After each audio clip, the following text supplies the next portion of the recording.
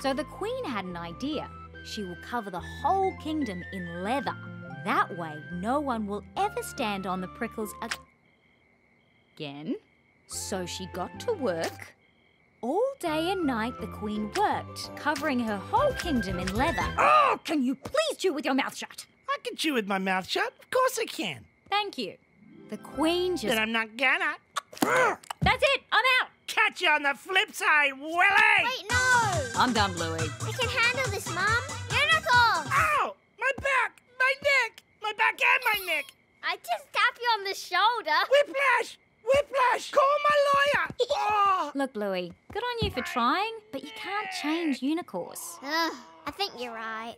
I'm not sure you can change anyone very much. Well, what can we change? Well, we can stop letting Unicorse annoy us. Really? How? Maybe we ignore him? He's pretty hard to ignore. Let's give it a go.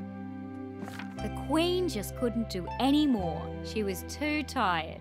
Oh, here he comes. Remember? Just ignore him. Are you Willie Healer? I'm Chili Healer! Mum. Oh, yes, sorry. But then the jester said to the queen, Your Majesty, instead of covering the whole kingdom in leather, why not just cover your feet? Stop that reading. This is a very serious matter. One of you karate chop my client. Karate chop? Bluey? Oh, yeah, sorry.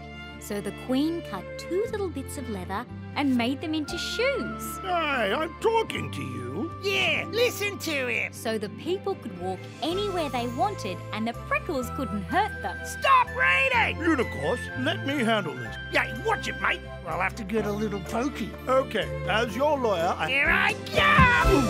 Oh. Hey, And they all lived happily ever after.